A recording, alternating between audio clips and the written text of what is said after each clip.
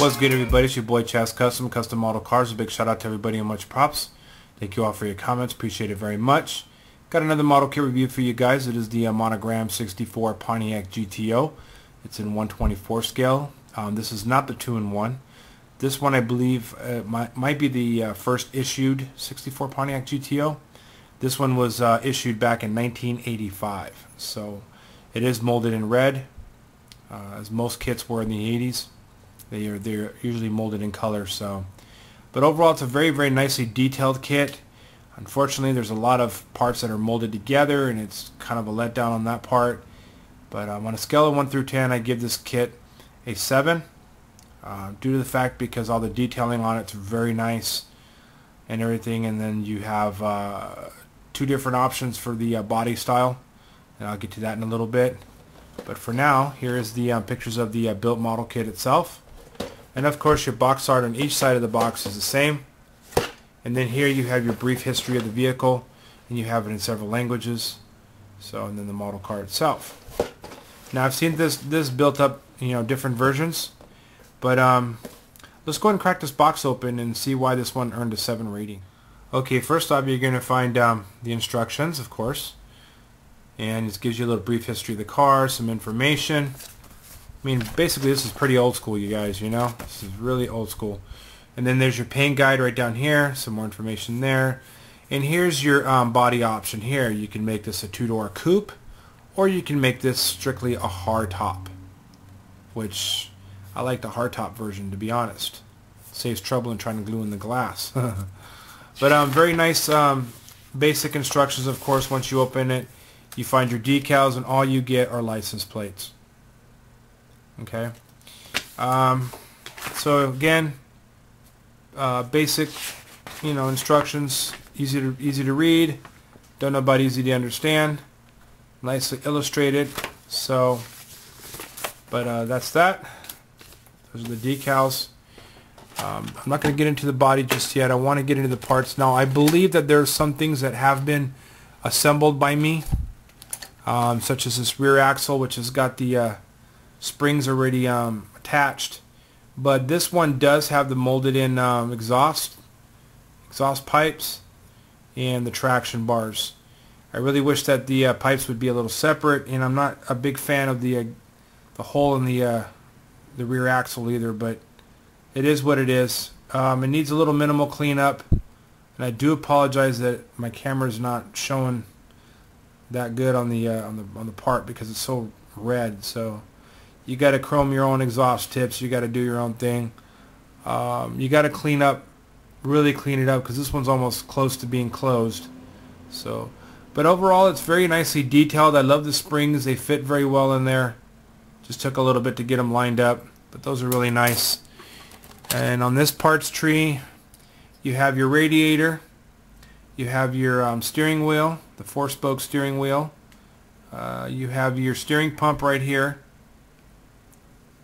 And you have your firewall detail, just like reminiscent of the old Chevelles that we've all put together. It does have a molded in master cylinder and everything like that, which another letdown on that part. And then you got your stock headers, and you have your drive shaft, which is really, really nice. Some of these parts have been separated. Some of them fell off the tree. Here's the engine that I put together because it's going to be painted the same, paint. This one has the molded in oil pan with the molded in starter, which looks really goofy, to be honest.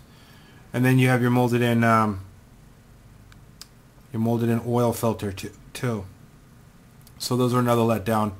The engine overall is really, really nice. I glued the heads on there, and then I glued the manifold, which has got the tricarb setup, and I glued on the water pump itself. So, but other than that, actually the water pump is the whole front engine assembly, which this little fuel filter is actually already molded in. So, but overall it's really nicely detailed, but it's just let down of having some molded in parts. You know what I mean? It could have been a little more detailed, but it is what it is.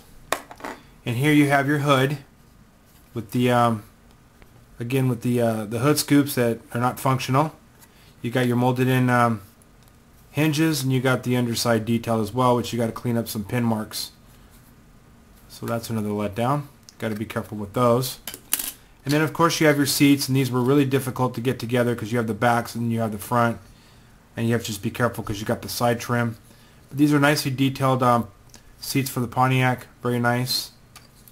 And then of course on this one you have your armrest, you have your distributor, your fan, the backs to your wheels, and then your alternator, and then you have your fan belt, pulley assembly, and then you got your rear shocks.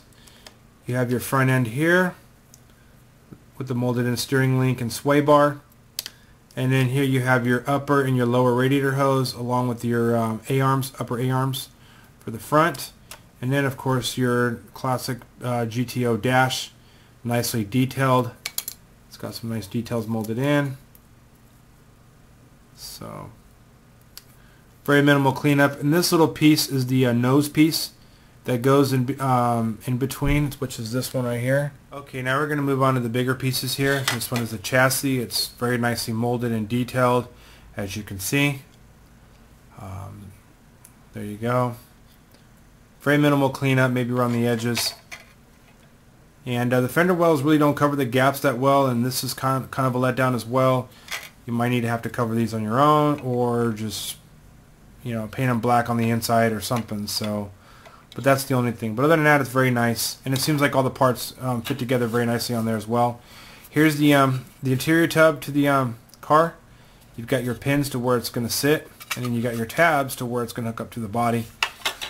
There's your rear seat molded in with the rear deck. You got your molded in door panels, center console, and pedals, which I'm not a big fan of molded in center consoles or pedals, but it is what it is. You know, that's just kind of a letdown. You got your molded in window cranks, and of course, yeah, the armrests go in here as well. So pin marks you're not going to see because the seats are going to sit over it, and it does have a molded in carpet texture and stuff. So, but very nice detailing overall. And then here's the body that you could turn into a coupe or a hardtop by removing, you know, the pillar here. But I guess with a good polish, you know, you can really turn this body out without having to spray paint it. It does have your molded in door handles, your windshield wipers, your battery, your washer bottle, and some details. The radiator support is very, very bland. Not a lot of detail going on with that, as you can see, which is another letdown, but it's all good. But the battery's nicely detailed. The body's really, really nice. There's not a lot of flash, not a lot of cleanup needed. You got your GTO badging there, and then you got the little badge down in here. I do apologize if this is not coming out correctly, but hopefully you guys can see, you know, the car and everything. So there's the rear end, there's the front again, and here's this side. So maybe just a little trimming, you know, around the fender wells, but other than that, it's a really, really nice body. Okay, here are the clear parts. You've got your headlights, which are nicely detailed, and those are on there, and you just got to carefully trim these off and whatever. You got to be very careful because it's really thick around the edges. So, and then here you have your clear red tail lights as well. I do not know why they include 4 when it looks like there's only 2. So I'll have to look more into that and see what's up. So then you got these ugly pegs again. You know, it's funny. And you got extra, you know, plastic protruding out of it. And here you have your windshield, which has got the rear windshield, or the this is the back of the windshield, and this is the front of the windshield. I'm sorry, I got a little confused because of the pin marks. But you got a little hole for where your rear view mirror is going to go. But you do need to construct your own sun visors or snag it from another kit. My windshield did break, so you have to be very careful, and I had to glue it back together, which kind of ruins the whole look of the model now, but it's all good. You get your side windows molded in, but you do need to do a lot of sanding and trimming around the edges. Get rid of some of the excess plastic because it's very thick. So that's that one. And then of course, if you're going to stick with the coupe version, you also get these side windows as well. And again, you got to be careful trimming these off. But very nice, not scratched or anything. Okay, before I get into the rim and tires, let me go ahead and get into the chrome tree really fast. Here you have your front grille molded in with the front bumper. It's all one piece. but very nicely detailed. And you do have your license plate bracket already in. You just got to paint your turn signals amber orange and you're good to go. There's the rear bumper, which needs to be re-chromed maybe a little bit. There's little blemishes in it. You got your valve covers, and then before we go up there, you have your rear tail light assembly. See, that's what I mean by why do they include 4 tail lights? Makes you wonder.